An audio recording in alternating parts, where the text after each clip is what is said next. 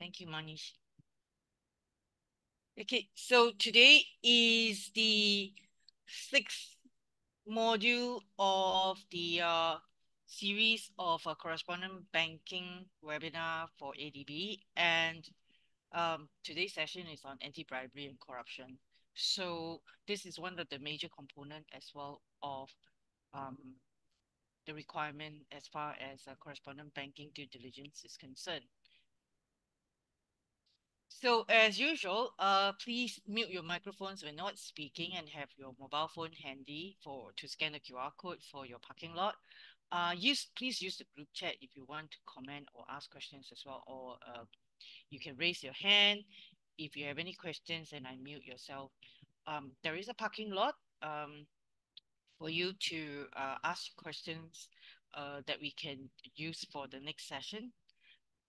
And then basically what we want to do is also to co-create the content with you if you have any particular areas that if you have any particular areas that you want to specifically highlight or what I say is that is particularly to highlight or want to have further emphasis on. And okay, and then also, let's see,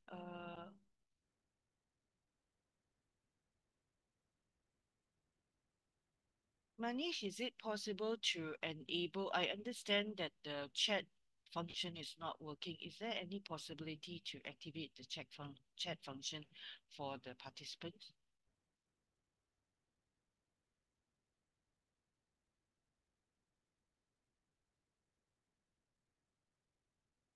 And then, well, most importantly is that we have fun having attending this webinar.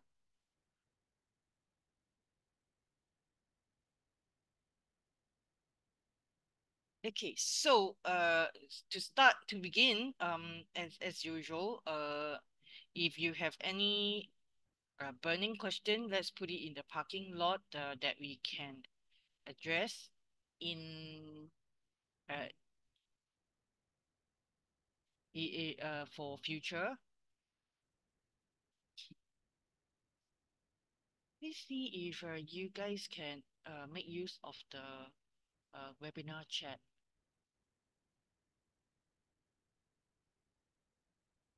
And this is the parking lot. So if you have any questions that you would want to be addressed in the next session, please let me know. It is going to be live until the 19th of April. So that way, whatever questions that you have, we can actually talk about it in the next session. So the next one is actually our last session. And so your last chance to ask questions or the last chance to highlight any particular area that you would want addressed at the webinar.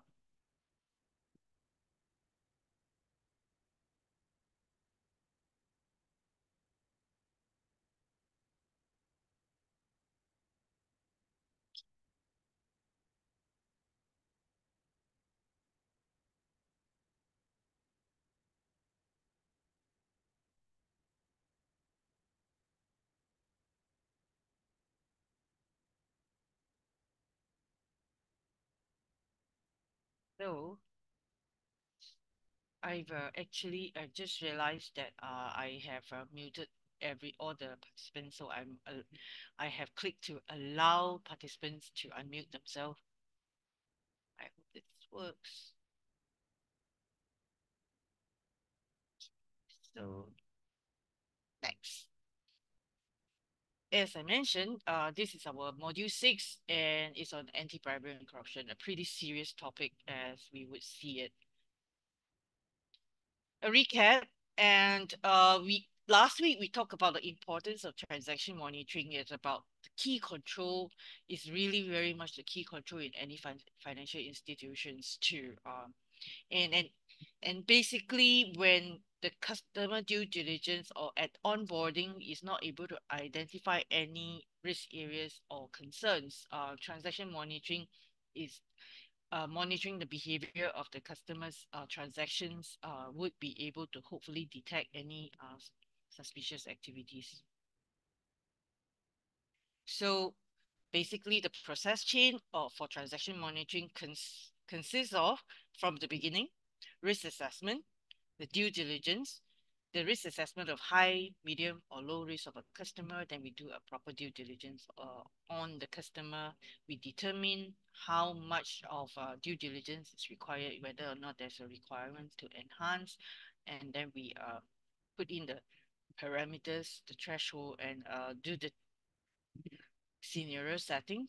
What kind of transactions that would require us to investigate further? For example, would it be a high value, high volume, or many to one to many? These are some of the scenarios that we put together. And then we will have got to continue to calibrate, to back test, and data integrity is important. We need to there on top of that, on transaction monitoring, there's a pre-transaction checking.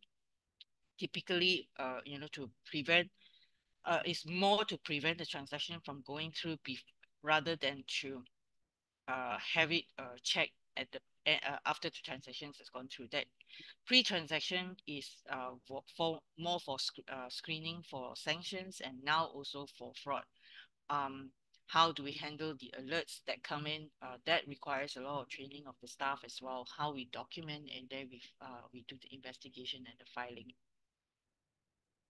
So some of the example we also discussed last week, some of the transactions the scenarios for monitoring of transactions, and we discussed also a scenario where there is online sexual exploitation of children. How do we actually identify, or rather, what kind of scenarios we will put into the system for that purpose?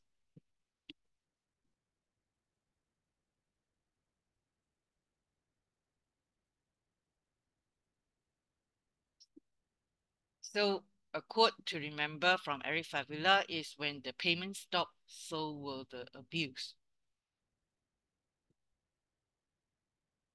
So effective transaction monitoring system is where it will contain a well-calibrated framework, robust risk awareness, meaningful integration, and active oversight.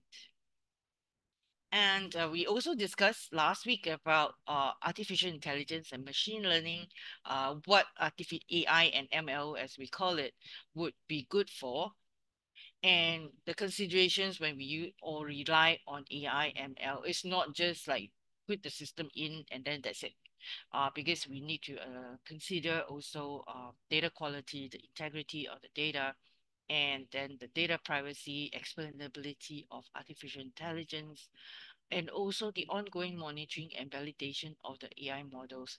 Because we again, this is an area where we cannot just implement the system and then not uh, not allowing it to not calibrate, not assessing its effectiveness and accuracy over a period of time, and it's a continuous process. So on fraud and scam, another quote from Jackie Cheng, Gaza director of board and Google Look chair, is that unity. For us, unity is very important. All of us must work together to combat fraud, and it's not just any particular department. And if at all, anything that we should remember from the last session is that compliance does not stop financial crime. People do. All of us would have got to work together to stop financial crime. Not any particular department, not risk, not compliance, not finance, but all of us together. And so from the last parking lot, um, we had two questions that came in.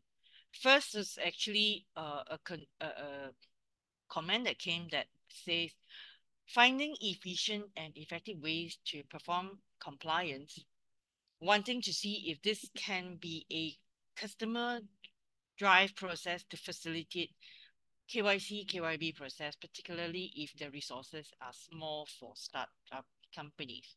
So here's my answer to this. I hope the person who asked that question is here, because what I would like to highlight is that these are some of the considerations um, on finding efficient and effective ways to perform compliance. Some considerations. This is a slide that we have gone through in module 2, which is on customer due diligence, the end-to-end process, the key element of customer due diligence. And we will see that who are the people that we do due diligence on. So I think that when it comes to KYC, KYB, right, a lot of times people look at KYC or KYB to be different from customer due diligence. KYC or KYB, as we term it, used to be an old term that was used way back in the 90s when this concept first came in. So in essence, KYC or KYB is no different from customer due diligence. Um, Possibly here, the this person who asked the question is thinking about KYC or KYB is at the onboarding part of it, while the due diligence is actually a more holistic, is the entire thing.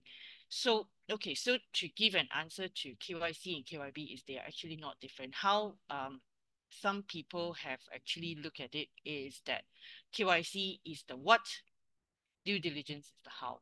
So, okay, first, some considerations when doing customer due diligence, I'll say, is that we need to see whether you are operating in a business to business model, B2B, business to customers or consumers, B2C, or even, as complicated as a B2B2C, right?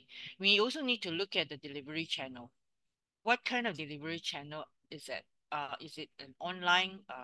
As I assume that this is a startup and likelihood that this is a fintech. Uh, Online delivery channel, is it going to be e-KYC?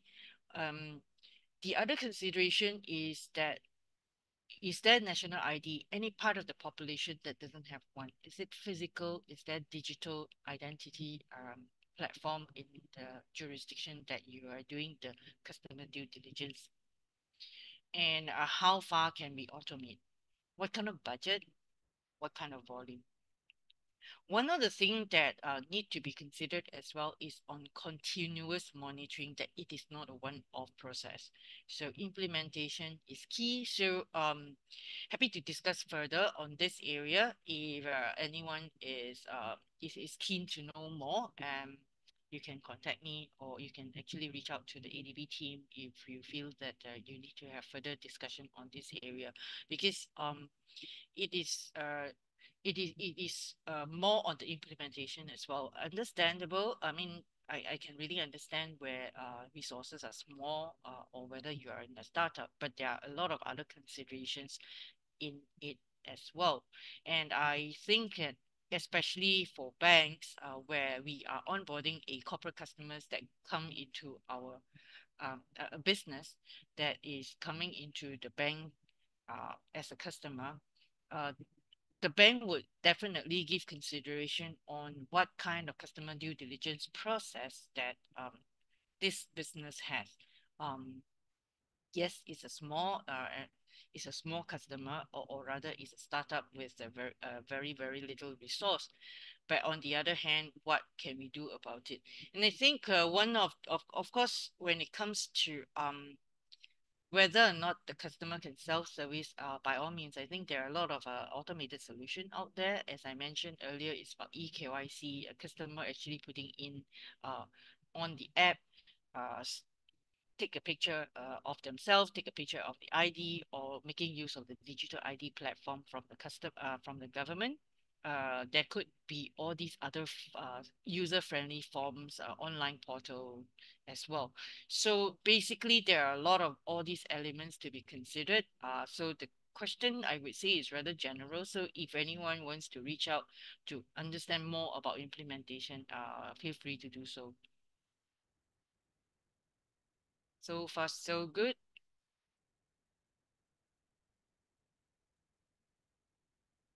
So, right. And the next comment is question is that is risk-based CDD important only for international transactions or for every customer and transaction?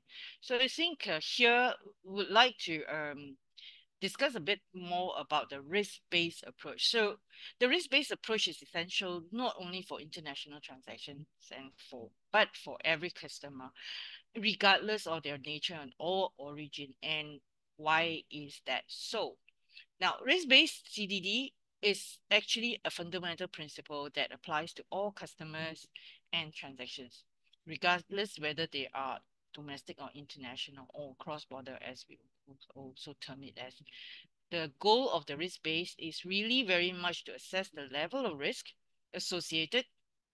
Okay, so this is what it looks like, right? This is also something that we discussed in module 2, which is on the customer risk assessment. So risk-based customer risk assessment is where we are talking because not all customers or transactions pose the same level of risk. By adopting a risk-based approach, we can allocate resources more effectively by focusing our efforts or risk management efforts on higher risk relationship and applying a lighter touch measure to the lower risk ones. So when it comes to customer risk assessment, here are the factors that we need to look at.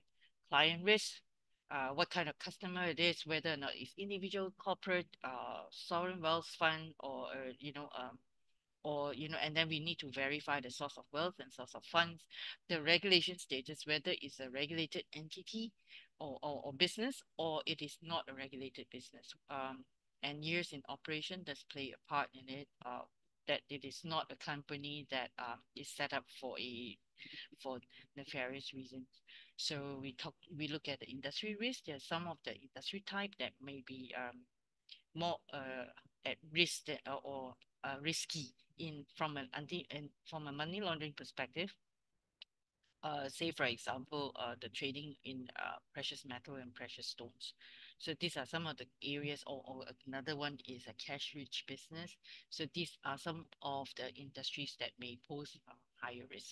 So on and so forth. So these were areas that we would consider when we do a risk assessment of a customer to decide or determine whether a customer requires further or enhanced due diligence, um, or we can apply a lower, lighter touch on them. So it also depends on the jurisdiction, the delivery channel, as well as the product. So, for example, a product being offered by the bank, being a correspondent banking relationship, will typically be identified as a higher risk product, and therefore enhanced due diligence on the counterparty would happen and will be required.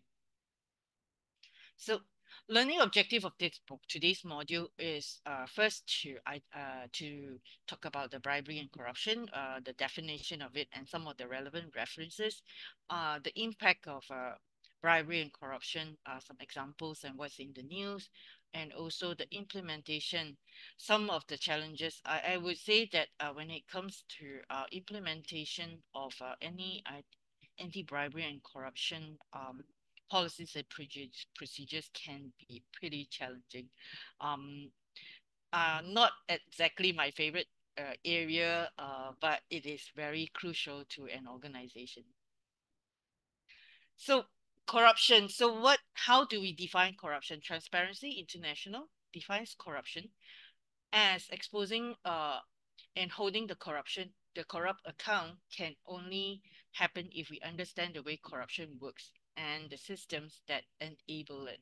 So exposing corruption itself is very, very important, and it is not an area where it is easy to identify as well.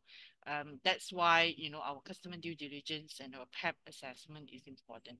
PEP would be politically exposed persons. Some of the global references. So Transparency International, I would say, is the global standard for on corruption matters, and we have OECD that has also set up a working group on bribery. I think there is some news recently on from the OECD as well. So the two laws that are very that are extraterritorial, I'll say it would be the USA Foreign Corrupt Practice Act, which covers all U.S. citizens, U.S. persons that bribe foreign officials, but also foreign nationals. The the interesting thing about the FCPA is that it is about the intent rather than whether the act has happened. While in the UK Bribery Act, which is also extraterritorial, which covers sorry typo is it covers the any of the entities or persons who are to have nexus to the UK, and this actually is only covering the act that has happened. So I'm going to change the slide. Okay, so FATF is has something very interesting, and this is where I feel that it's worth highlighting is the transparency. So FATF has two recommendations that focus on transparency.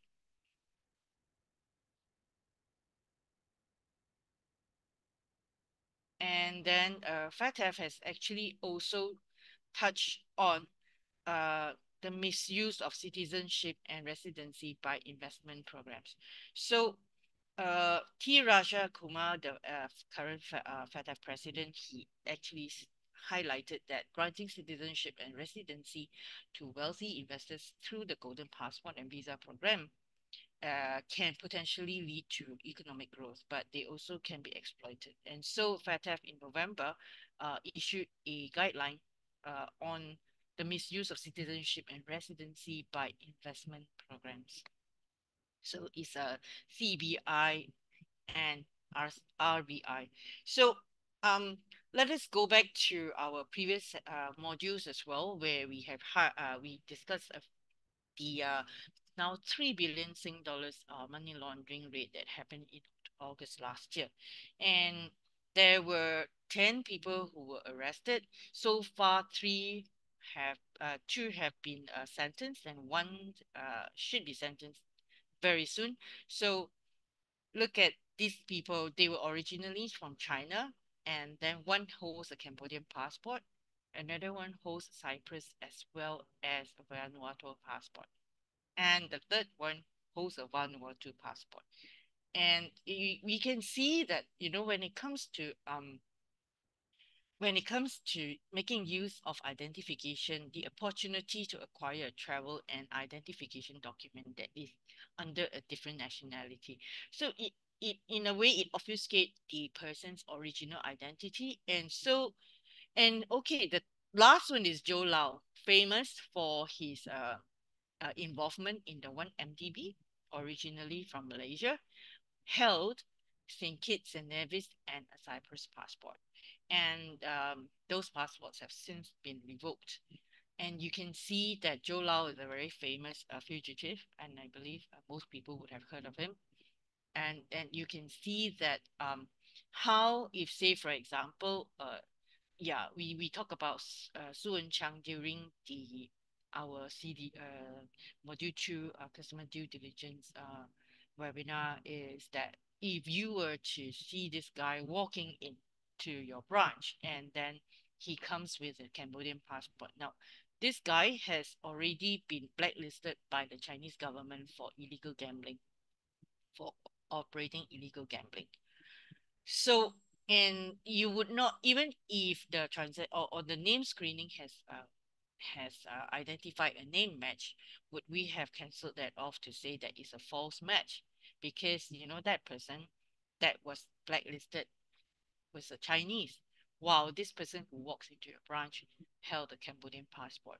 So that's where that's a challenge when it comes to having a different identification document. So the original identity has been obfuscated.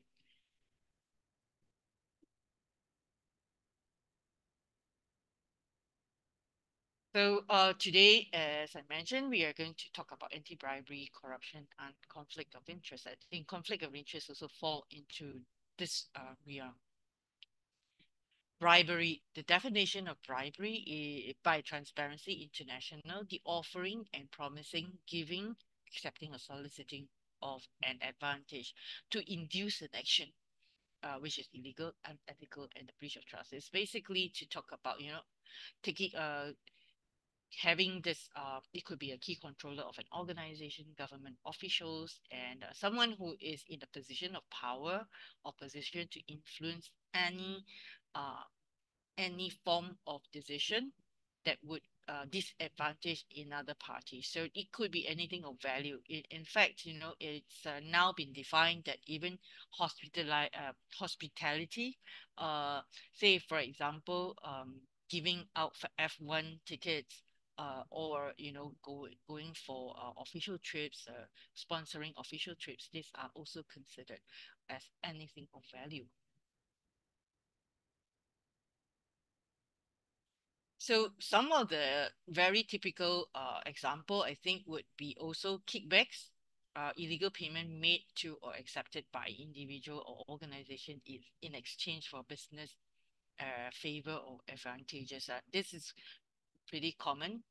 We have seen quite a lot of that, and a lot of all these are in the news. So, and then you have facilitation payment. These are very, very much small and unofficial payments made to public official or any other individuals to secure or expedite a routine government action. And usually, what we meant by small and unofficial payment is that it would not have a receipt. So, say for example, you walk up to a particular uh, government counter, or say for example to apply for a passport, and the officer tells you that, oh, okay, so you need to pay me a fee of $300, and here's the receipt for it. So that one is the official one.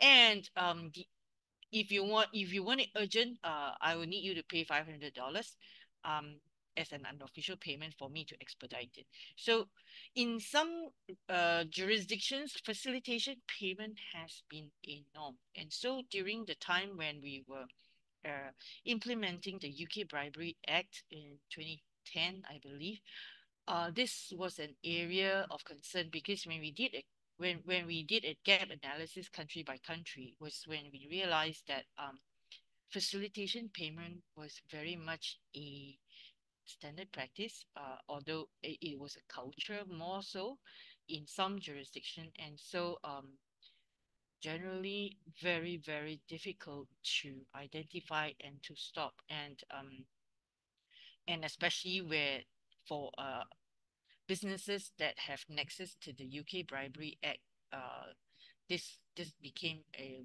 very deep concern. And so a lot of times where if any of these facilitation payment were identified, there had to be escalation to the compliance as well as to the senior management on how to deal with it.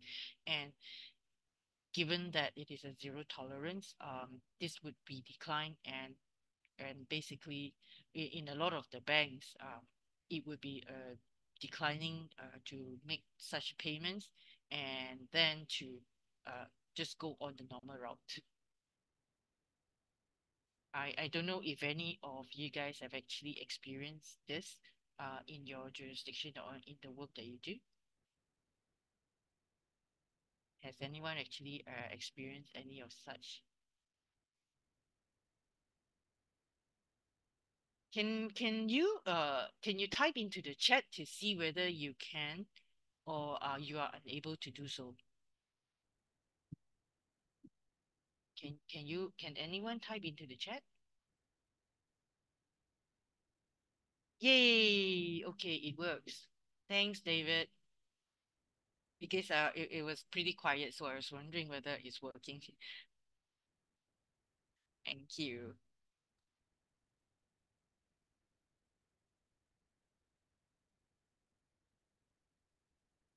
Yeah, there are a lot of government offices, especially in procurement. So, which is why one of the areas, as Chin Yap mentioned, especially in procurement, there are lots of all these, especially, I think that this is quite common in our region, or I know in Asia, where I came from, this has been pretty big issue. Um, and in Malaysia, there is an NGO that was set up called C4, a long name, that is in the business of fighting corruption together with the agency.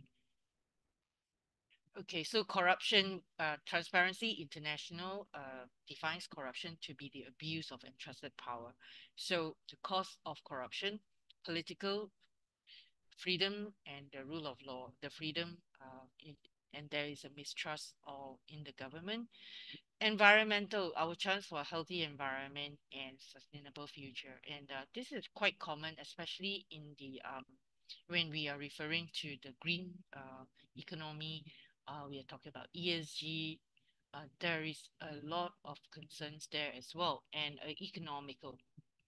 And here in the right hand side, you see a picture of the Highland Tower.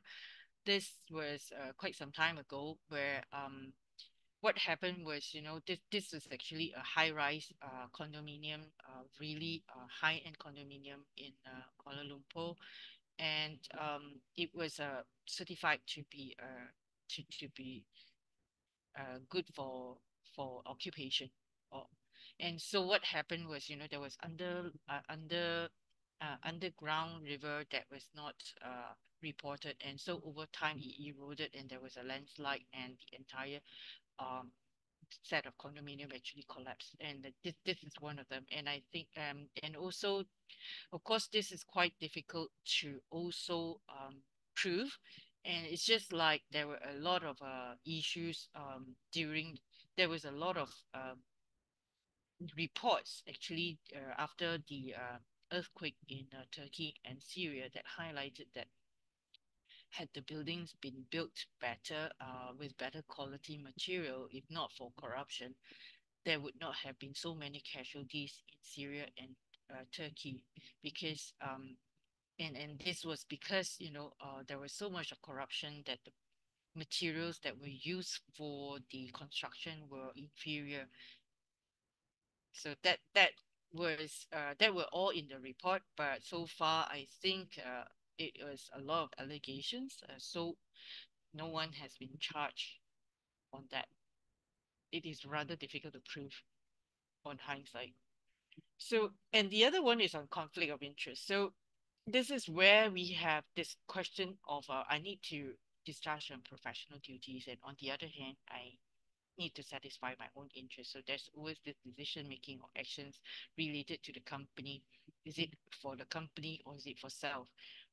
And we will also discuss, the kind of policies and procedures that are put in place typically in any organization on that, not just for the company, but also to protect the staff. Yeah, so this is an example of news. So this MP that moved to a new role in Grab in Singapore, because of conflict of interest concerns over the public affairs post. So she was originally being appointed in a post that was dealing with public affairs and policy work. So then she actually was moved to a new role, but she did resign soon after that. I think it's also because there is a lot of concern as an MP to member of parliament to be involved in any of corporate work. And then also this is another case of Blue Crest being fined or by the UK watchdog over staff fund failing. And this is a case with the Central Bank of Angola and correspondent banking. And I wanted to share this particular case is because it shows how important it is for us to actually work together and to train our staff. So this was in 2018, how a teller in a bank branch stopped a 500 million US dollar bank heist. So I have actually put the link into the reference so that you can, if you're interested in the case, you can look into it. Not much of information online, but this is also okay. This is how it happened. So why I say that it was relating to correspondent bank. So Standard Chartered Bank is a banker of Central Bank of Angola, and so what they saw was a Swift message that came in, which is the MT202, and MT202 is the message type for an interbank transfer, a interbank transfer, which says that I am doing a bank-to-bank transfer of funds. It is very common for MT202 between banks, because you know you have the money market and all the settlement that happens. So it looks quite normal from a person's point of view, is that it is actually a bank-to-bank transfer, and it wasn't identified that there could be something suspicious about it. Now, I think what was actually missed out was that the end recipient was a corporate entity called Perfect Fit, and then this was the MT202 was to HSBC, and then it went onward into Perfect Fit, which was identified by HSBC. And on a subsequent report was that HSBC has actually filed a suspicious activity report. It could be, uh, but that was a subsequent report that we saw. Because when the money went into the corporate company of 500 million, nobody actually realized that there could be a suspicious activity in that. How the bank teller has identified it. How the bank has identified it is that the teller, someone came to the bank branch to withdraw funds from Perfect account, and the bank teller noticed that there was a $500 million sitting in the account, and so she immediately declined the withdrawal to the person, and reported to her manager about it, and the HSBC immediately stopped blocked the account for further investigation. And so during that time, apparently there was also a situation where when there was inquiry being made or request for information being done, there were some fictitious documents that were produced, purportedly from Credit Suisse Bank. So this was a very elaborate scheme of and very well engineered as well. That's why it could have gone through, if not because of this particular staff at the branch who noticed that this did not make sense. So and so you can see how having a good understanding of the environment, the correspondent banking does play an important role. So because central where a lot of banks would have relationship with central banks, and most of the time there would not be what we will see as a typical correspondent banking account, because the central bank does not have any end customer. If there is any transaction between the central bank and the banks, it would be for what we will term as a principal to principal. It would just be for the bank or the central bank itself, rather than to be paying to a third party. So there are a couple of central banks around the world that are quite unique, in the sense that they may be doing some form of correspondent banking relationship with a bank, but for a particular agency or agency. So there are some of those, and there is a central bank. I don't know whether it still happens. Is that the Central Bank of Lebanon actually maintains banking account for their staff. So these are some of the unique situation where central banks could be a correspondent banking customer, but I would say broadly no. So in the case of Central Bank of Angola, yes, they did not have a typical correspondent banking account, and this should have been picked up, and it would seem that they did produce some documentation which was fictitious, and so it was not identified. And yes, Chin Yap, also highlighted that conflict of interest is not necessarily a type of corruption, as corruption exists, because there are three elements, as she has also highlighted, is that the three elements to exist for corruption is abuse of power, of entrusted power, and for private gain. So we will see that in quite a few of the other cases that have been highlighted or in the news in the recent years. One is the other one is actually on political, charitable, or contributions and sponsorships. So um, this is a very challenging one with political donations. So Najib, the ex-prime minister of Malaysia, he should prove that the money in his account was a Saudi royal donation, which was given to him for the purpose of election. And then the other one is where uh, the 10 people who were accused of money laundering last year, at least five of them have made donation to charitable organizations, social service agencies.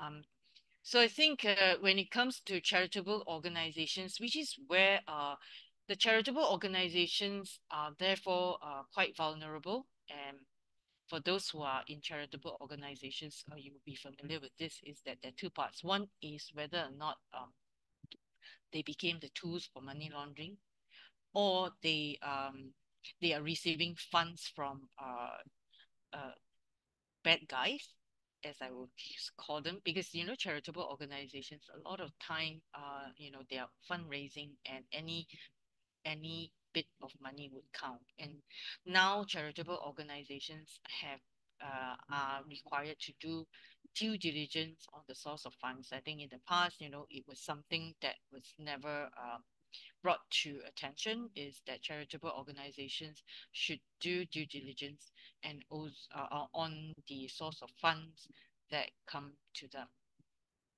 And in this particular case, the Rainbow Center and the Lions Befrienders, as well as the National Kidney Foundation, they have actually come out to say that they have received money from these individuals that were arrested. There are some other organizations as well that were not specifically mentioned. Some notable cases on about World Cup and one MDB. Qatar ahead of World Cup. So this became a really huge issue on Qatar because of the gifts ahead of the World Cup, and of course ex-Goldman banker getting the 10 years in prison for corruption case. This was one MDB, and it's quite coincidental that Roger Ng was an ex-colleague of mine in when I was actually in Deutsche Bank Malaysia. So so yep, so he was actually involved in the one MDB scandal in Malaysia. And yeah, so these are some of the notable cases on corruption. And this month, we had a tycoon being sentenced to death in Vietnam for a fraud case involving a bank, one the biggest commercial bank in Vietnam. So it shows how serious Vietnam is taking this corruption, and they wanted to stem it. Therefore, actually uh, imposing a death penalty on this billionaire in Vietnam.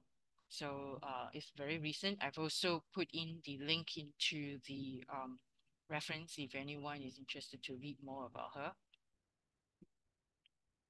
So what do you think? What would be the impact on Qatar and Malaysia? So the Transparency Corruption Perception Index ranking. So from 2020, it was 30. And then you see how it has dropped since the World Cup. It has dropped to 40.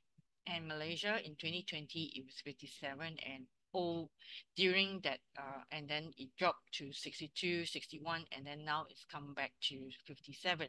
So this is the impact as far as the corruption perception index is concerned. And maybe you can also tell me what you think would be the impact on countries that are perceived to be more corrupt than others?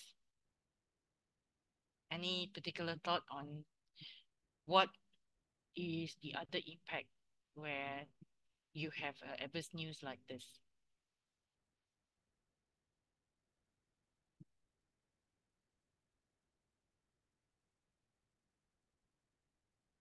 Anyone with any thought on that?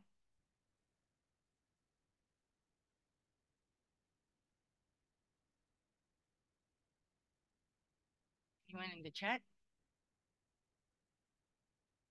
Okay, so remember in the customer due diligence, one of the parameter is jurisdiction.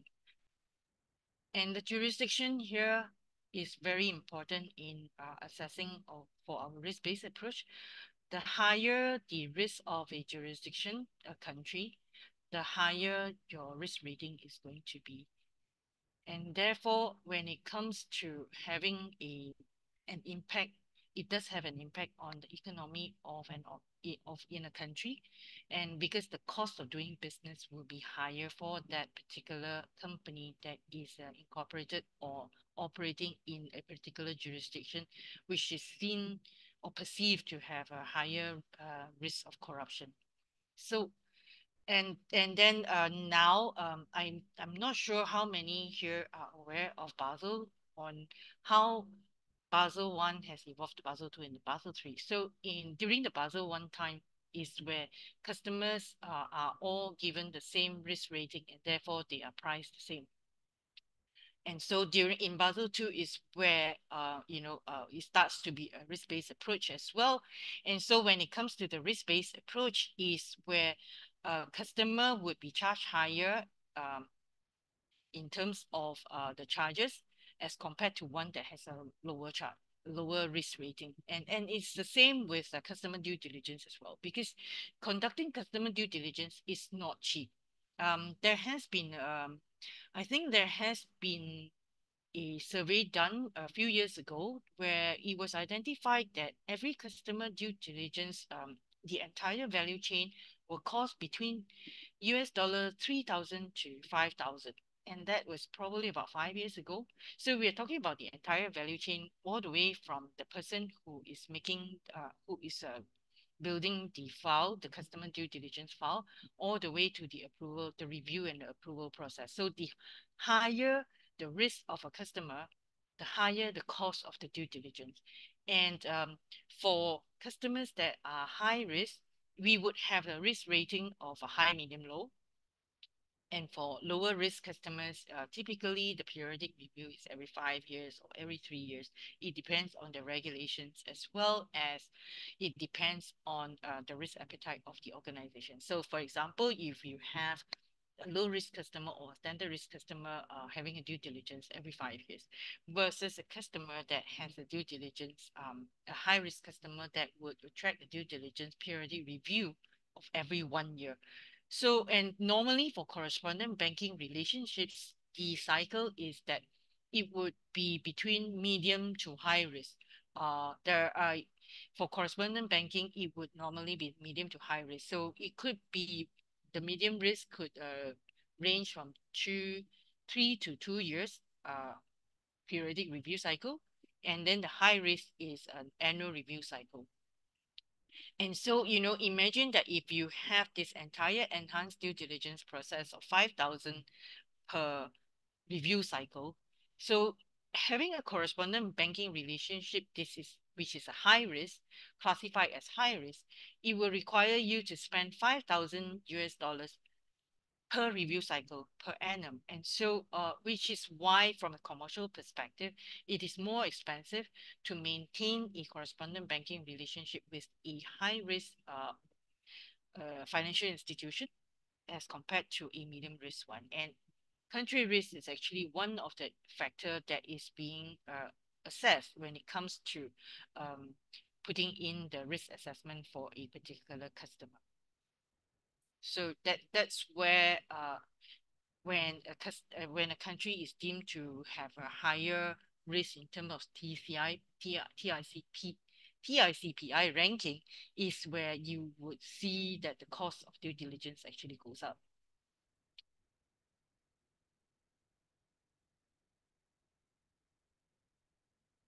So again, where we talk about the third party due diligence, we need to look into what kind of due diligence is required, whether or not, what kind of vendor or client it is, what kind of industry, what kind of jurisdiction, where the jurisdiction is, the country of incorporation, and the country of operation is also very important. So the country of incorporation is typically your headquarters, but the country of incorporation, could it be a branch? Could it be a representative office of a financial institution, for example, and the channels of delivery? We can't emphasize enough about risk assessment and how we do risk assessment and the factors being involved in risk assessing a customer. So maybe I can stop here and see if anyone has any comments or questions.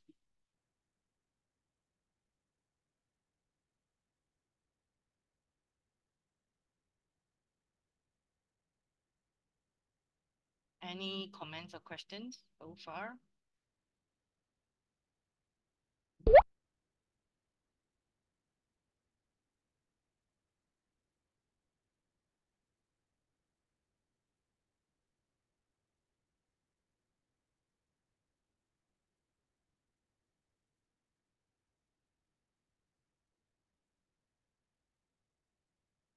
So, and this is on the third party due diligence, which I would also like to cover a little bit more, is where we are not just when it comes to bribery and corruption. Hence, we now, I think in the recent maybe 5 years or so, third party due diligence has become something which is I would say popular, because people are starting to recognize that vendor risk management, or in some cases is being um, termed as, is important, because we then need to also assess vendors the same way that we assess our customers. Then we also maybe not so much on the source of wealth funds, but the regulation status, years in operation, that will be important. So for vendor, I think verifying the source of wealth and funds is also in a way important, but more from a credit perspective. We wanted to make sure that the vendor is well capitalized, especially when it comes to um, providers such as software as a platform, banking as a platform, fintech as a platform, so on and so forth. And so again, here we can say that jurisdiction risk is something that we should be considering as well, and what kind of product it is.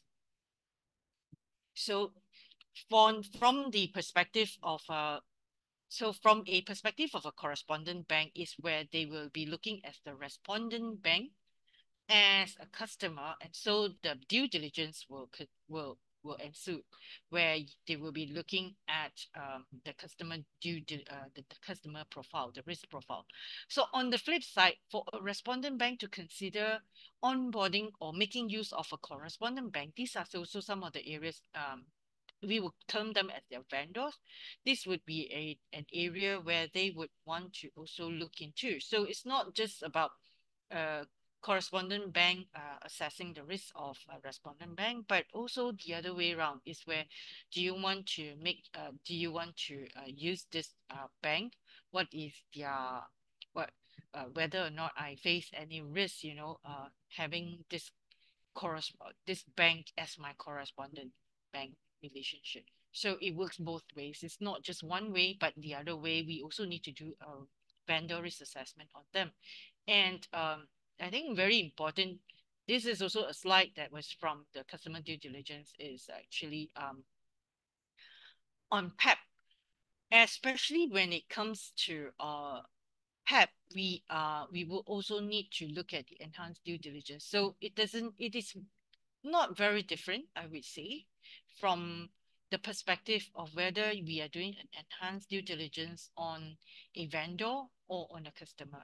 So we still need to consider the same factors, whether or not they have PEPs in there, because on this part, we actually recently had a case that I encountered, where this particular this particular vendor of ours who is actually a fulfillment agent, where they oh they are the ones who are actually the fulfillment agent when we have the customers who order cards. They are the ones who will be the one to ensure that the cards are packed nicely and sent off to the customers. And they were involved um, in an media case of corruption. Is because there was corruption in them making facilitation or kickback. Actually, it was a kickback to one of the customers, and it was brought to light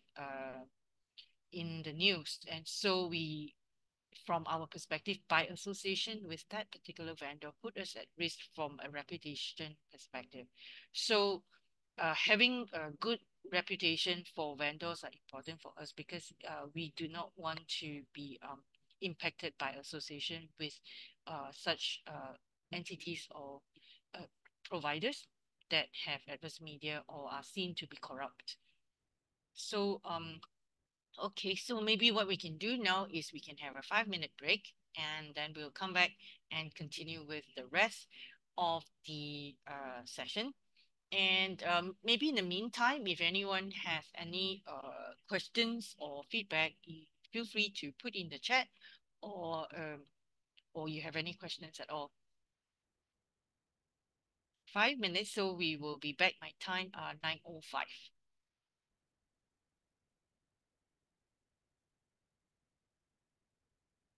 Any questions?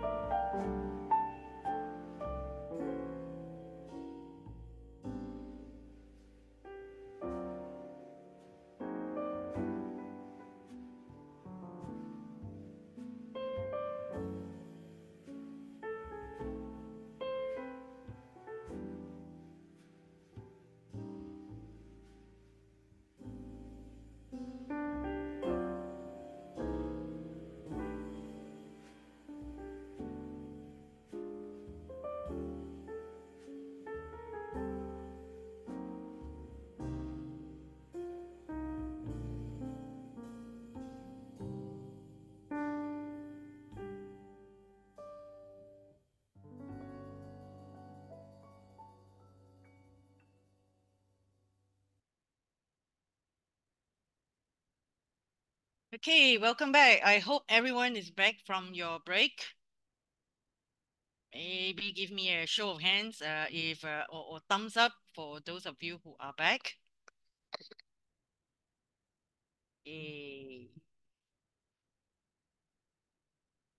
all right, so let's resume. And Chinyap has a question. Do you think normally a country with high CPI may also reflect high money laundering activities? So, show of hands, or maybe I throw this to the maybe I throw this to all your participants. What are your thoughts? What do you think? Is there normally a higher risk of money laundering activities for countries with high CPI? What do you think? Okay, Chin Yap raises her hand, so let me unmute. Yep.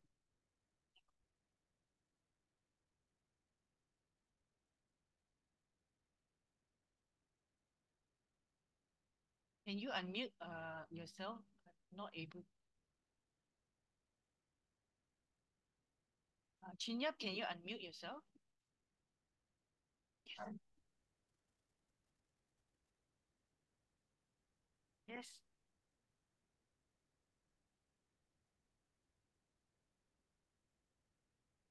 Yeah. Oh, okay, okay, okay. You put your hand up. Yep. Okay. So, back to the question. Yes, David. Yeah. David says that could be, though more CPI might also be indicative of weaker AML control, so maybe less detection.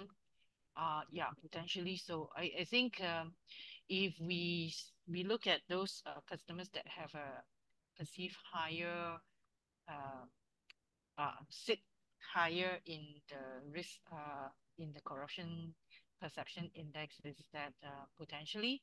And I think where I would say that it's not only about higher risk of money laundering control.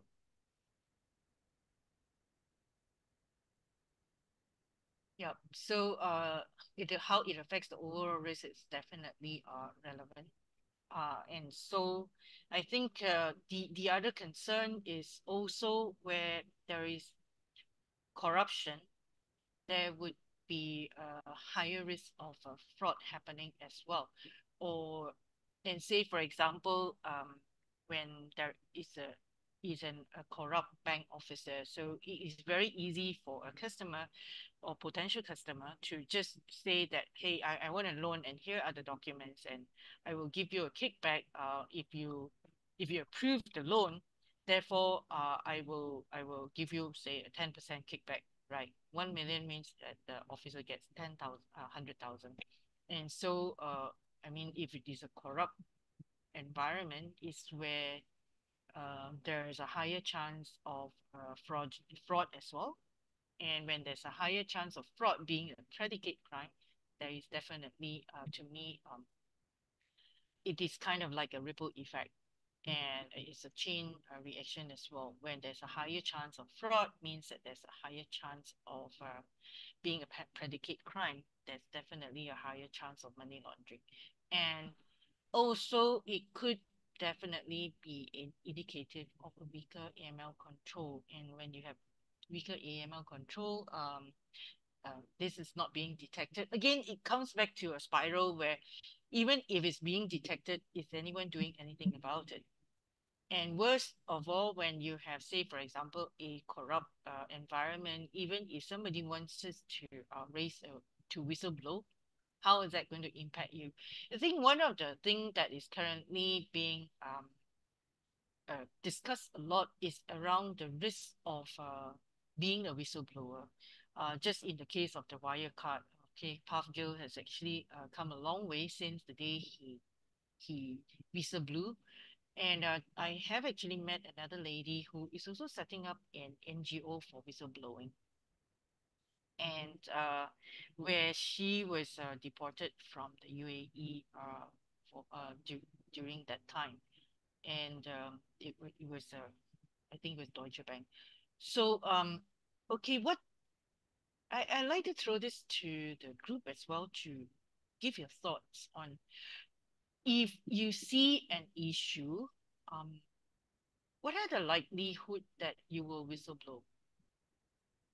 And what are the concerns that you have if you were to whistleblow? Have you given any thought about that? What would be the considerations before you do whistleblowing? I would start with my own thought as well is whether or not I would do it.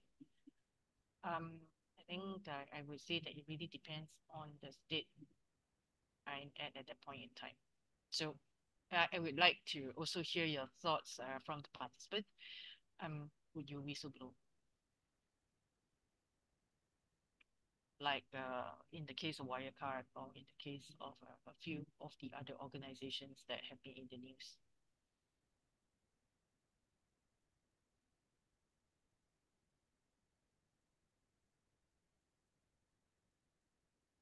What about the considerations? What are the considerations when you think when you want to decide whether you want to whistleblow?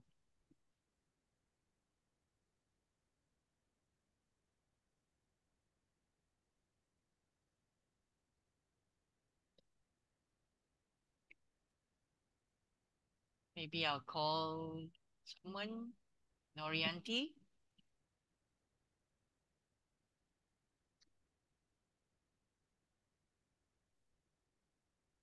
There. Um,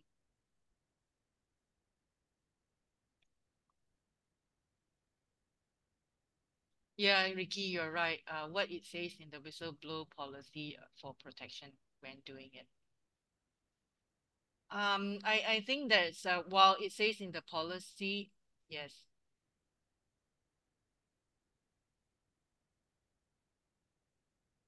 Yep. Yep. Chin Yap says to go back to the first three element, whether the person involved has acted beyond authority and he or she has abused it for private gain. So it's looking at the fact of the matter, whether whether there was a really a corruption or an abuse of power in that instance. Um, I think that it is also we. I had this discussion with a group of compliance officers only last week about whistleblowing, whether they would do it. So here are some takes from them. One is whether or not, as Ricky mentioned about the protection, uh, while it is in the policy, sometimes a lot of people, one is there could be a reason that the awareness of it, whether the staff is really aware of the whistleblowing policy. The second one is how confident they are that they will be protected. Um, is there tone from the top in terms of the whistleblowing policy? And the third one is very, very real, is that what happens if I lose my job? Because a lot of times, like in the case of the Wirecard whistleblowers, it was a really, really painful. It was a really painful time for him and even for his mother. And so, when you do not have an environment where there is a support system to encourage you to stay firm to your decision, it would probably the person would probably not do it, and especially if he's the sole breadwinner, he or she is the sole breadwinner of the family, and he or she may be concerned about the lives involved, or he may feel his life is being threatened. He still whistleblow. So these are some of the real considerations as well. And again, back to whether the organization, they have confidence in the organization protecting them. So, well, I think in some jurisdictions, they are already being introduced whistleblowing act. I think UK is one of them. I'm not really familiar with any of the others that are coming up. Yes, whistleblowing is the up and coming, and a lot of companies also, while they have a whistleblowing policy, this was quite interesting because I drafted the whistleblowing policy for my company, and the staff ask me, so you have a whistleblowing policy. What if I want to whistleblow on you? Who do I whistleblow to? So the reporting structure is important.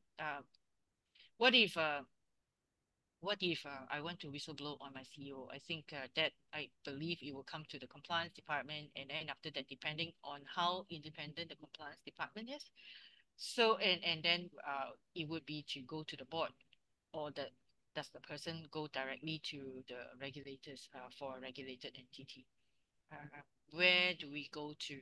So in a lot of times, I believe there are consulting firms out there who have set up outsourced whistleblowing function where rather than to whistleblow to the compliance department internally or to whistleblow to a risk function, to whistleblow to the CEO as per the document, there is actually a very well set up outsourced whistleblow function in some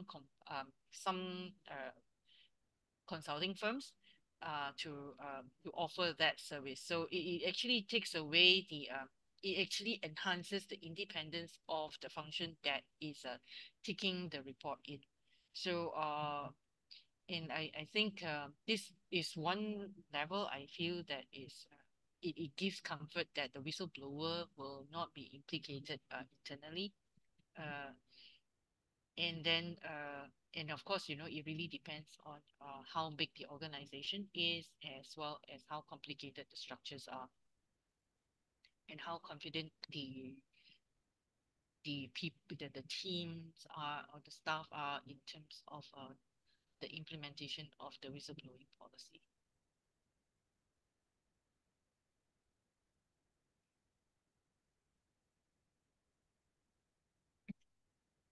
Yep. So when it comes to PEP, it is important for us to identify whether or not, there are PEPs involved in some of the organizations, whether or not, and here I wanted to also emphasize again on the vendor risk assessment, where I think while we talk about the due diligence of the vendor, it's just not as simple as actually customer due diligence. I personally felt that vendor risk assessment is more complicated as compared to customer due diligence, because when it comes to customer due diligence, it's just the five criteria that and plus whether or not this one, right? So when it comes to customer due diligence, we are looking at whether or not what kind of customer it is, industry risk, jurisdiction, so on and so forth.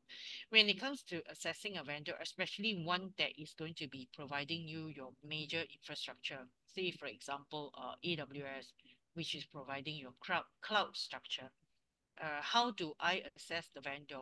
It is not as simple as just screening the vendor names and the key controllers.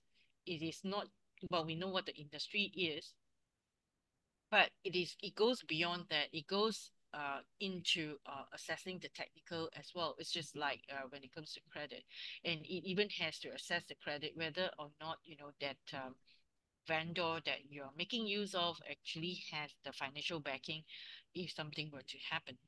And so it is definitely a way more complicated process, uh, and then the structure. So maybe also getting a sense of participants in your organizations, in any of your organizations that have a vendor risk management program. Would you like to share whether you have a vendor risk management program the in the in your organizations?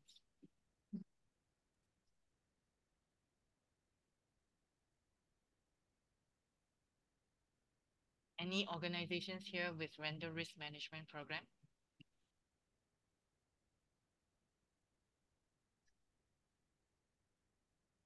And where does it sit? Does it sit with compliance, or is there a particular department? As Chin Yap highlighted, also especially in corruption in the government agencies, would be on the procurement. There's a lot of scrutiny that is required in the procurement in any of these agencies.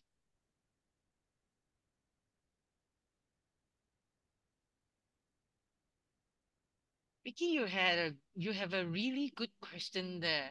NDA, if NDAs are signed with this conflict with a whistleblower policy. So I know that there in I think recent in the recent news there have been a lot of talk about the NDAs that are being signed. Um, anyone who would like to anyone has any thought about it? Uh, maybe I call on some of our more regular um, uh, participants. Anthony, do you have any thought about the NDA versus the whistleblower policy?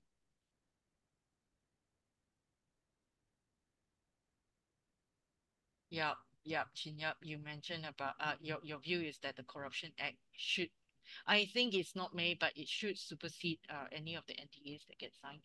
And in my personal view, that in fact, if there's any NDA that is being signed, it really depends very much on the whistleblower policy, whether or not it gives that blanket that it no NDA or no documentation will supersede it.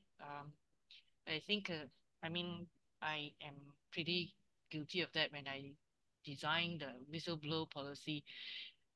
Never the thought of NDA actually never crossed my mind. So being the one who wrote that policy, would I have actually included that on hindsight? I possibly would have included that as well. Um, maybe not me, but I believe the senior management may want to include that clause that uh, to allow for NDAs to be signed. Because, end of the day, uh, I think that there could possibly be some form of clauses that say that if any of these were highlighted, this would not be disclosed to. And I think that the most important is that it would not be publicized. I, it really depends on situation as well. Uh, the whistleblowing policy. Thanks, David. And the whistleblowing policy is after all an internal document, and it's really up to the senior management to put in the clauses as well. But yes, you're right, Chinyap. I believe that the Corruption Act in any jurisdiction would supersede any of these requirements or any of this policy, because these are not, if they are deemed to be allowed permitting corruption to happen. Yep. Organizations must make known to the vendors about the ABC and policy and whistleblower policy as well. And in fact, a lot of companies do have their whistleblower policy in their website, not just for the vendors, but also for the customers, because it does give comfort to the customers as well that they could also um, they also have the right to whistleblow or even do complain to the in fact, a lot of the customers do complain to the regulators. Uh, and I think in some jurisdiction, you have the complaints bureau that has been set up by the government. And this is one of the agency where the customers can actually raise a complaint or even whistleblow on any entity or any regulated or financial institutions. So yes, when it comes to vendor risk management, it is really can be quite challenging in terms of managing, because there are big ones, small ones, and it is not homogeneous like how we manage customers. So each of the vendor would have a different kind of because it depends on the product that we are purchasing. If you are purchasing stationery, how do you review that versus if you're granting out large contracts? So this is why when it comes to uh, large contracts, it's typically through tendering, because that's where it would be seen to be a more fair process where everyone is given the opportunity to tender anyone who is qualified.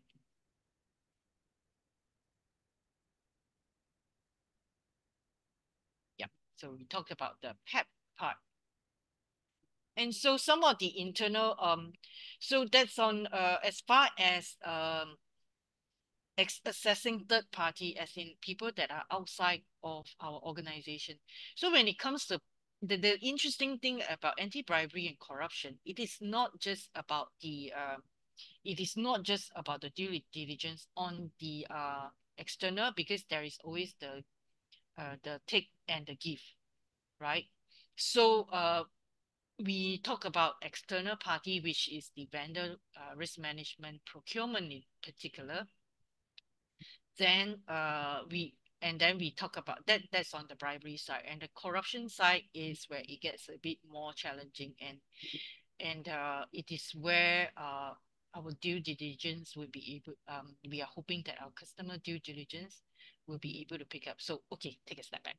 So I think when it comes to anti-bribery and corruption, we can break that down into three parts. Customers. Our customers are susceptible or of a higher risk in terms of bribery and corruption, whether or not they are in a position of power to be able to accept corruption, to be corrupt, whether or not anyone would want to pay them to be corrupt, to make decisions that are disadvantageous to others. So that is where our PEP assessment comes in. That's on the PEP on the customer side. Then anti-bribery and corruption on the external party would be on our vendor risk management. The vendor risk management is where we want to ensure that one is on the reputation of the organization or the vendor that we are onboarding to deal with us, because potentially there would be a reputational risk if we do not do a proper due diligence. This is the same for for our customers as well. So say, for example, Najib, the previous Prime Minister of Malaysia, uh, the financial institutions that were associated with him were obviously in deep trouble with fines and with adverse media, and the perception of all these these financial institutions have gone down as well. Would I want to say, for example, do I want to, as a correspondent bank, would I have concern with onboarding M Bank at that time as a respondent?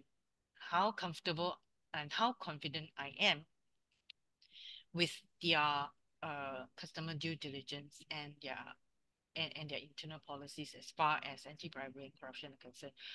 How confident am I that they have a proper due diligence done on PEPs?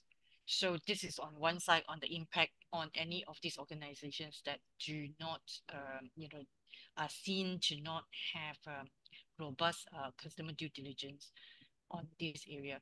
And it's also an area of significant concern. That's why in the Wolfsburg questionnaire or the correspondent banking due diligence questionnaire has a section on anti-bribery and corruption.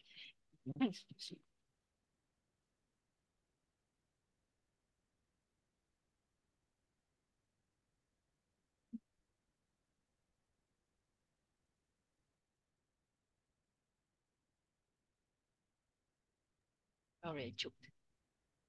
The second point is on the vendor side, on anti-bribery and corruption. So this is where we need to have the policies and procedures in place to first assess the vendor, and then also to ensure that internally we have, this is where it ties into the internal part on when we do any of the vendor risk assessment, is that we also need to have a policy in place of gifts and entertainment, or gifts and hospitality policy. So a lot of banks now, they do have a mini where the staff will be will be required to declare gifts or any of the hospitality that exceed a certain amount, and then also whether and then or maybe in certain instances to encourage staff to decline. And of course, there are in our region, we would have during the festive season for the Chinese, we will have during Chinese New Year the ang pao, and during the Eid or Raya, Hari Raya Aidilfitri, there would be the Duit Raya. So there are instances where the customers would be giving out all these ang paos or in the form of money normally, you know, and Duit Raya. And so one other thing is that it is cultural, and therefore, you know, if we were to not accept these gifts, um, it would be deemed as an offense to the person who is giving as well. And so, therefore, you know, in when it is a tradition, we typically will accept that. Now, then it comes a challenge when we accept these gifts. The important here is that we want the staff to also disclose, not because it is a tick box exercise, but also it is a form of protection for the staff. Implementing this gifts and hospitality policy and the procedures has never been easy because, you know, the training for the staff is always very important to give. One is to give awareness that why this is so important. It is not just about just declaration, and it's just not about the controls, but it's also about allowing the staff to say, hey, you know, I actually received this money. And then and then the declaration is to protect the staff as well. And I hope that this is something that it can be shared across the all organizations, is that the control here is also as a form of protection to the staff, is that I have made a declaration that this is I have received this ang pao. And some in some departments that I have seen is actually where when such gifts or ang pao is given, or sometimes hampers are given, usually we would distribute it and put it as a into our team pantry and say, hey guys, you know, we just received this hamper or this from the from our vendor or from our customers, and feel free to take the goodies yourself is in the pantry. So it is a very common practice, because what we don't want to do is that whoever who is the recipient of such gifts to be obliged to um, do favors for the person who has given the gifts. So one is on the declaration, and the other one is whatever that is deemed what is seen as it really depends on the person who is receiving. Is that a lot of times we do not impose it on the recipient that you have got to distribute it, but the first thing is to ensure that this is being recorded, it is being declared, so that we will not be in any way compromised in future.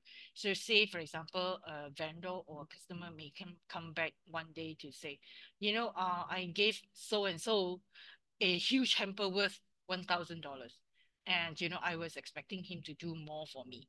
And the person can say, well,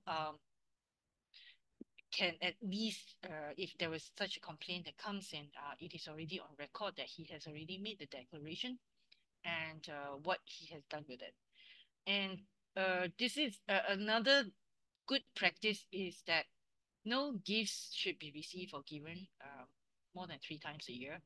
And I know that when it comes to hospitality as well, in the past, a lot of financial institutions are quite used to giving F1 tickets to public officials, especially, and now offering gifts and hospitality to public officials are already prohibited. This The definition of public official is rather general. It really depends on how this is being defined in the policy of any organization or any jurisdiction. In some jurisdictions, public officials are clearly defined, and typically they would hold the same they will hold the same prominence as the PEPs. These are the ones that we would not be receiving, we will not be offering gifts and hospitality to. And so, and also, in a broader, say, for example, an event where a financial institution is sponsoring, again, for example, an F1 race where the financial institution is a sponsor. So if there is any plan to offer any tickets, it all has to be well documented. It all has to be well justified, and also the entire governance process of declaration and approval has to be followed, because this is extremely important. And also in some financial institutions, it's also highlighted that if such if the F1 ticket, as an example, an F1 ticket is given to the public official, it's only for the public official and it doesn't include partner. And if any hospitality or any form of meals or whatever that is being offered, it is only to that person and not to the partner. So these are some of the areas that have come to has been implemented since uh, the UK Bribery Act came into place sometime in 2010. So far, so good. Any comments or any? Yes. Yeah, Anthony, yeah, you're right. So government officials definition, not necessarily as PEP. It can include the junior position as seen in the US FCPA.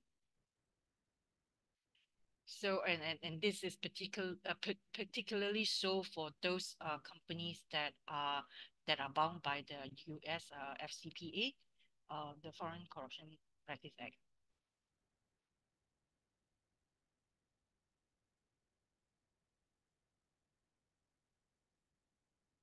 Yep.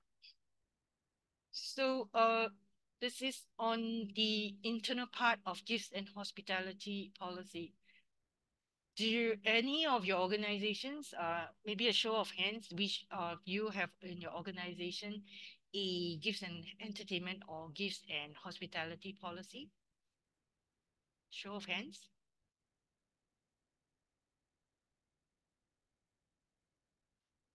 Yep, yep, yep. Banks would have that. Um, and I think a lot of organizations, government organizations as well, would have that, the gifts and entertainment policy. Sorry.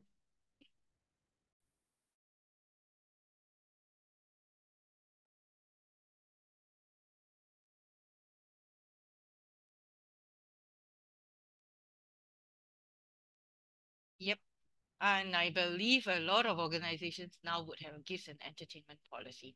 And if anyone here who has had the opportunity of implementing one, uh, say for example, a gifts and entertainment register and being involved in training, I would like to understand your experience in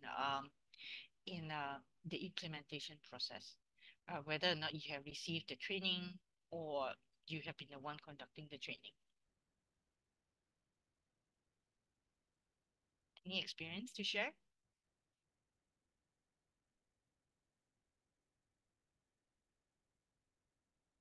No one?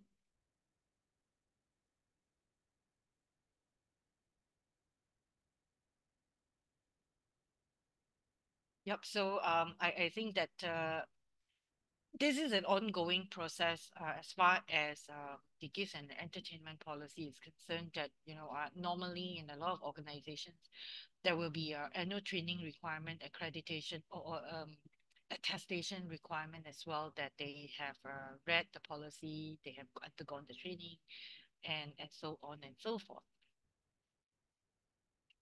So again, back to conflict of interest. So this is again different from the gifts and entertainment and all that. So there are different types of conflict of interest. So it could be a direct conflict.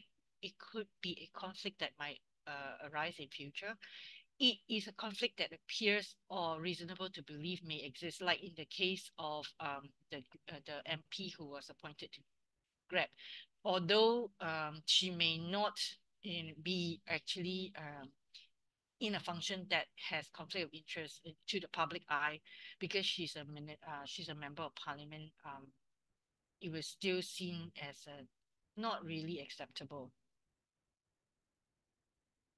Yes, in Malaysia, the organization under the adequate procedure needs to prove that they are implementing the policies and procedures.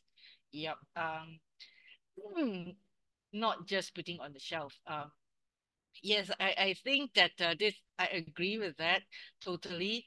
And when it comes to anti-bribery and corruption, which is more and more coming into the front, there has been a lot more emphasis on consumer due diligence and anti-money laundering in the past, and anti-bribery and corruption has not really received the attention that it deserves.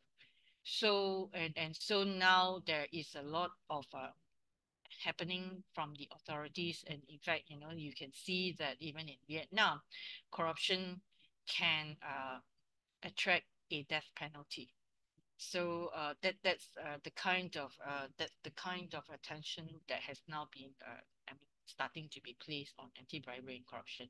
I mean, I remember the first version of the Wolfsburg correspondent banking due diligence questionnaire. There were less questions, or there was probably just a one-liner to say, do you have an anti-bribery and corruption policy in place in your organization? That was a single liner. And then now it's actually gone into way deeper, and as far as anti-bribery and corruption is concerned. So it shows how important this topic is, and it is an area where it is the least understood, and also with uh, most difficult to implement, because while on the external side it is very easy for us to do the name screening, to look at PEP, to look at potential conflict of interest, that's on the external part, and there's adverse media and all. But when it comes to anything that is from the internal perspective, it's rather difficult. So on conflict of interest especially, so in fact, I was having this conversation because I got invited to be a judge for an award, and I made it very clear that there are certain categories I will have got to recuse myself, because a few of the participants, or the people who submitted their nominations for the award, are known to me, and so I actually had to recuse myself from a full category of the award. And so, because what first is not so much about it is reasonable to believe that there may be conflict involved as well. And also from a personal perspective, I decided to recuse myself, is that I do not want to be in a position to have to answer to anybody that say, hey, you knew me, why did you not choose me, or why did you not vote for me? So this is something that as from a personal perspective, I don't want to face. And is this just the same with receiving anyone who receives a hamper or ang pao and all that, to also declare it, so that and in some cases they distribute it, because they do not want it, and they made it very clear to the giver as well, that thank you very much, this is going to go to the team, they really enjoy the gifts that you gave, because the most important is that we do not want to be put in a position where we are obliged to the giver in future. So that's where the potential conflict that might happen in future, because that's what a lot of us would not want to face as well. And so the other thing is about the example of policy. Uh, uh, uh, okay, this is an area where I have also been quite involved in recent years, is where especially a lot of us in this time we do have a lot of outside business interests. We have this gig economy that is going on. So while we are in a full-time role, some organizations are also fine with having outside business interests as long as it is declared. And of course, the guideline typically, as a sample, is that it does not create any actual or potential conflict of interest. Say, for example, if I am in the bank working in a compliance department, would I be actually doing compliance advisory work for an external party that is outside the bank, right? That would be a potential conflict of interest, and it's definitely a conflict of interest if the person is actually a client of the bank. um, and also, of course, it is important that the employee does not have, it does not have, it doesn't affect the employee's ability to discharge a duty during office hours. And say the employee doesn't go out at 4 o'clock because he has another job that he needs to go to. And I do know that there are a lot of our staff, when I was working in a fintech where, or a startup really, where I have one of my team members who is actually a bartender after work. And then I have another staff who plays in a band. And so they do declare their outside business interests, so that this will not there will not be a conflict of interest as well. And we actually had a staff. This was also to protect the staff, and good thing that she declared her outside business interest. She had a business of selling fabric, and some one of the stakeholders reported and complained about her having an outside business interest. And the good thing is, because this was already declared, and therefore, if she had not declared that she had an outside business interest, and when someone complains, it may attract a full-blown investigation into why she did not declare the outside business interest, but she did. And so, this actually protected her when a stakeholder lodged a complaint against her for having an outside business interest. Um, and of course, importantly, is that when they are doing their outside business, is that they do not use the company's name. They do not represent the company in the other activity that they are at. So say, especially, and then this is very important, because whatever that is on the other side, outside of the company activities, should any adverse media were to come, let the company's name not be dragged into the waters. So of course there are exceptions to it, where there are internal directorship, member of the industry committee, professional organization, and all that. Say, for example, I could be conducting training for International Compliance Association, um, as a trainer. So these are some of the activities, and this is not as an advisor to, it, it's not an advisory or contract. So that I mean, in any case, this was also declared as outside business interest. Yeah. And so Chin Yap also highlighted that staff may seek HR approval or the department in charge of ABC if they are not sure. um, I think it really depends on the organization and the size of the organization. There are in some organizations, this is actually not under HR but under compliance. So and it's not in the financial crime compliance department, but it is in the regulatory compliance. In a compliance umbrella, there are generally two parts. One is on the regulatory compliance, or one is on the financial crime compliance. One is on the financial crime compliance, I'll say, and the other one is anything that doesn't fall into financial crime compliance will fall into the other part, general compliance, regulatory compliance, whatever you may call the team. And so there are some institutions that I'm aware of that actually have this ABC parked under compliance. And in fact, whistleblowing was parked under compliance as well. So really depends on the structure, depends on the organization and the size of the organization, and who has been assigned to it. And then, yep, the ownership interest, and this is an area where any regulators are quite particular about is where if there is ownership interest, say, especially where the directors as well as the beneficial owners of a particular regulated entity, whether or not they hold any active position in another financial institution.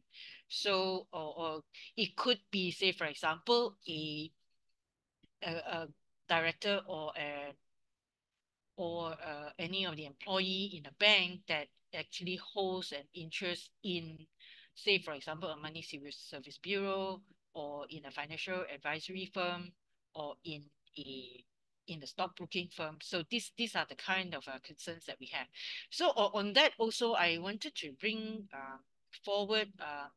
I think in a lot of jurisdiction, there is also the fit and proper guidelines that any of the senior management role are fit and proper. I mean, this include actually having a good credit status, or they are not judge bankrupt and all that, because being fit and proper for any senior role, especially in a financial institution, is extremely important, because we do not want to have exposure to any particular individual in the senior management or decision making role that may potentially compromise their integrity because of a financial pressure that they are facing personally. And again, it comes back to there being a temptation, because if they are put in a position where they are under pressure, it may happen. I'm not saying that it will happen, but we do not want to put anyone into a position where they could be tempted. Yes, it does not cover only staff, but also their associates. And also, I think on the conflict of interest side, especially in a more sensitive trading department, I think Chin Yap, you are very familiar with the trading environment, is where and especially in the dealing room, if there are any or treasury where staff are not allowed to trade in uh, custom in shares of customers that they are working on because for fear of insider trading. And in terms of corruption, there are a lot of areas to think about, especially when it comes to insider trading. For example, if I knew some information and I sell it to a third party so that they can make money. Basically market sensitive information, and this is an area of concern as well. That's why the trading room, uh, the trading floor phones are recorded, and so that this is also a form of protection of the traders. So and all that kind of activities. So in when it comes, it's really on conflict of interest. It is really very interesting topic. It's really vast. It's really wide. It covers a lot of areas. Yeah, say like Chin Yap mentioned, this the husband was not allowed to work in a bank related to Department of Treasury because she was in Bank Negara. Bank Negara is the Central Bank of Malaysia. So yeah, so it is that sensitive when it comes to, so now we are talking about not just outside business interests, but also actually impacting some an associate of a person who is working in a sensitive role. So on whistleblowing, yeah, Anthony says that organizations must put in place vigorous policies and procedures and a strong culture. So it comes back to tone from the top and compliance culture. There are a lot of things that checklists will not be able to checklists will not be able to stop. It is up to us and our organizations to inculcate that kind of culture where people would want to do the right thing. Well, sometimes it seems like it's just a bit of money, but look at the impact that it could cause. The the insider trading, it could actually cause the shares of a company to collapse, right? And it's going to impact the entire market. It's going to impact the innocent people who actually purchase those shares. So and yeah, that is also part of I mean, although we did not specifically talk about insider trading, but a lot of all these activities are also connected with corruption.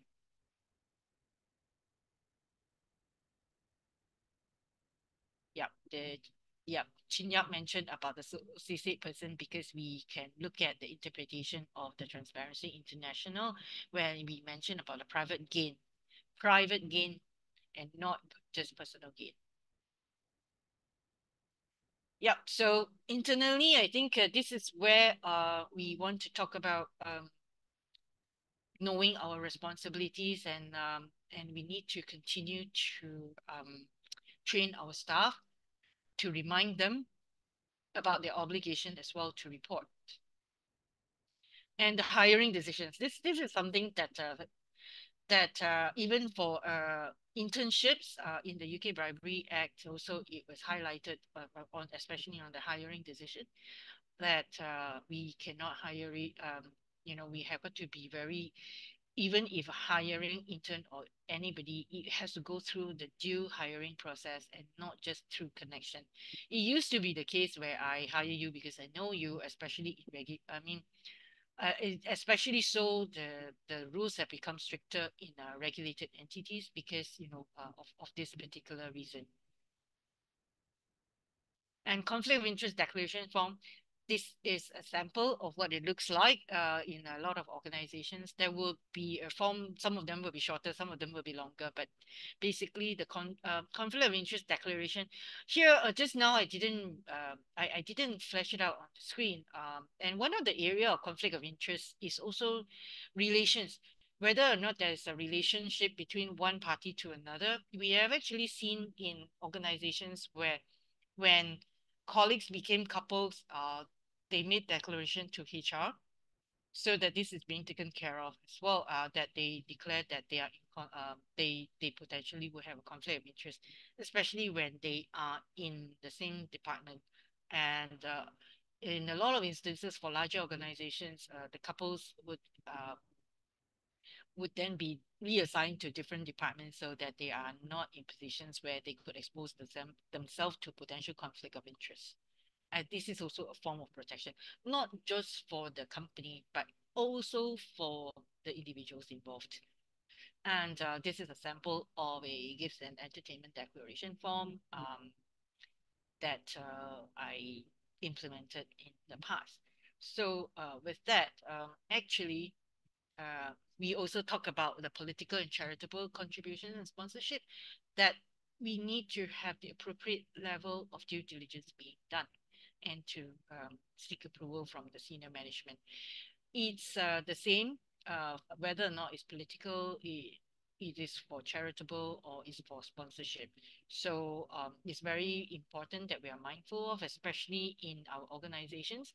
Um, and I believe there are a few of the government organizations here as well, and to also be aware of this. And yes, Anthony, you're right. The of interest may result in collusion and breaking of the segregation of control. That's why it is important for us to manage the risk of collusion. That's why, and also important for the declaration to be made. And so here we have from our preliminary survey, these are some of the uh, top questions or concerns that have been addressed. And I think the correspondent banking due diligence need to factor in more on the virtual review and understanding the proper application of the SWIFT messages. So this was also something that I highlighted earlier in our central bank, the case with the Central Bank of Angola, where especially in the banks, we need to understand the implications of the SWIFT messages. And of course, now we have the ISO standards that have come in. The information that is in those messages are also important to also look at the originator and beneficiary information. And if that's not put in place, this is where we are not able to identify. Say, for example, in that case of the MT202, which is for interbank transfers, but there was actually a non-bank as a recipient and recipient of the funds. This was not picked up earlier. And so therefore, especially in the payments department, having a good understanding of the SWIFT messages is extremely important. Yep, yeah. Xin Yap also mentioned about the implementing the job rotation among the staff. Yep. especially in the top in control roles. It is important to have one is on the staff rotation. The other one is on block leave, as we call it, where you have mandate leave of a minimum of 2 weeks, so that there's somebody else who's coming in to take over to do your role.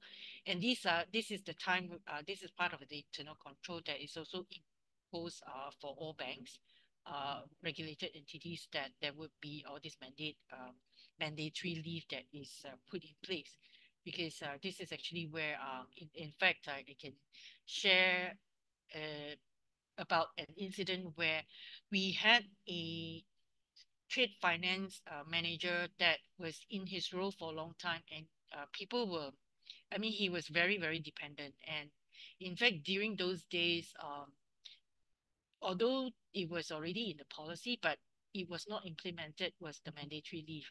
And when there was a new head of trade finance came in, he imposed that, he implemented that policy and forced the officer to go on leave.